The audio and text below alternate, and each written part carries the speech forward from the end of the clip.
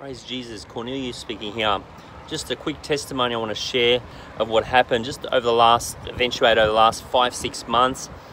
We happened to go down at Logan, down there in crossroad from the police beat near Woodrow Station, and I met this young guy, and this young guy was really open to the gospel and what Jesus talks about in the book of Acts, and also in John 3, that we must be born again of water and spirit to enter into the kingdom of God. Anyway, I actually didn't see him for some time, but on Saturday, I actually saw him again. We're out there training some other young disciples to pray for people and stuff like that. And so what happened is, anyway, he comes there, and by divine Holy Spirit appointment, I happened to, obviously take him down to Beenleigh in the way that I was traveling late in the evening around midnight, because he needed to lift that way.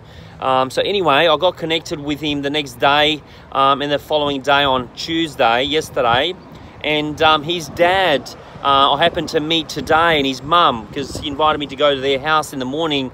And so anyway, we took him out, we went out for a coffee, and we sat down, and I took him through the gospel presentation, the dad and the son. And so out of this presentation, it was really amazing, because there was a lot of conversation around, repentance, around, being water baptized, and healing and deliverance that comes by us believing in Jesus Christ and the forgiveness of our sins, and he can start a fresh start.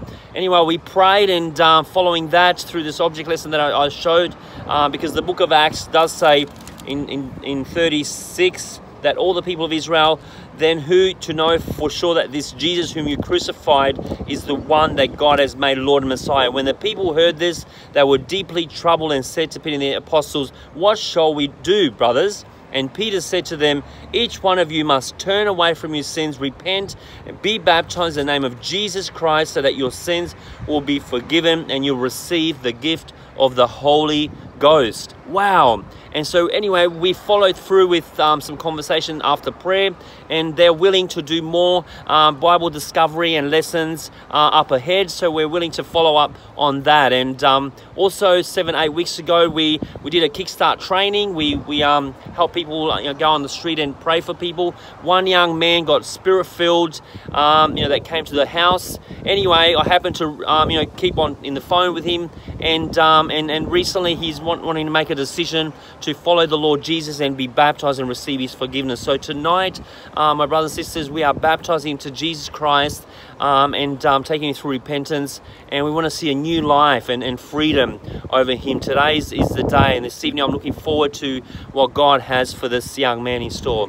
God bless you. Amazing testimony, amazing Lord. Thank you, Jesus.